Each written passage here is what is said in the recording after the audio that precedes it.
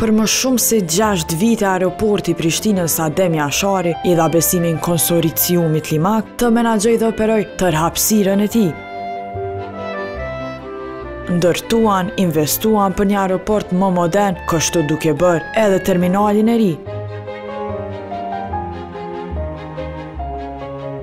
Pjesë e menaxhimit të kësaj kompanie është edhe gjelbërimi hapësirave të aeroportit dhe rreth saj, duke bërë kështu që mjedisi dhe ambienti të jetë njëra ndër pikat më të rëndësishme. Me këto lloje iniciativash Limak po vazhdon ende sidomos në këtë stin pranvere, duke sjellë një projekt të ri në hyrje të aeroportit.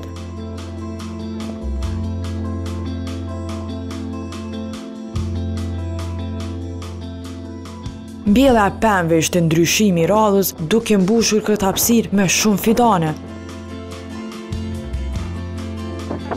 Fillimisht saktuan dhe koordinuan detyrat e tyre, e që pas pak të merrnin ndihmën e dytë nga bujqësit e vegjël.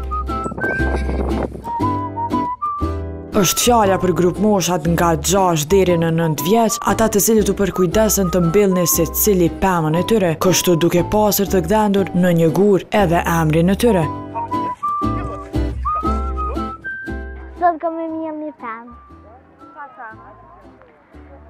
Lule.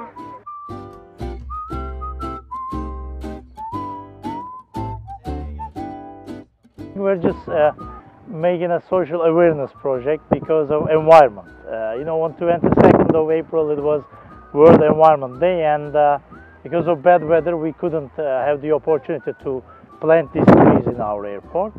It is related with the relevance of our employees' children and to give some acknowledgement to them about the importance of nature and environment and sustainability of the world. World population is growing very fast, and it's almost doubled in the recent 100 years. So we have to care about the environment, and we have to also prove that we give importance to environment. We as Klan Kosova International Airport care about sustainability a lot. So we did plan this event, and now with the participation of our employees and their children, because children is our future and they have to understand how environment is important. So we will plant trees today.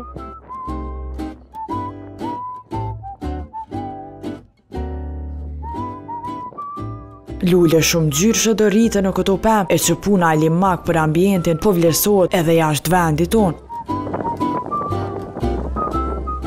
With our studies, we are very happy that all our efforts about the environment was recognized by international institutions.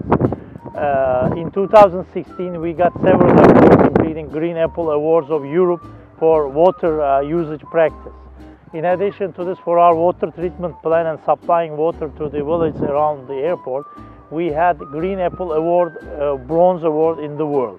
And with other awards like Hermes Awards and other creative awards, we achieved more than 5 awards, I guess in total 6. We got only for environmental studies that we had, and these are all international awards, which some of them we took in London House of Parliament in the UK, in New Zealand, in Canada, in other countries. So I think we are a very good model for Kosovo community about sustainability studies, and for Limak we have 2 key issues that we always care about. One is corporate social responsibility. I'm sure you're following it for education of the young generation. Second is sustainability. Konsorciumi Limak do vazhdoj përsëri në të ardhmen me projekte të reja për ambientin, kështu duke stimuluar qytetarët e vendit tonë të mbrojnë mjedisin.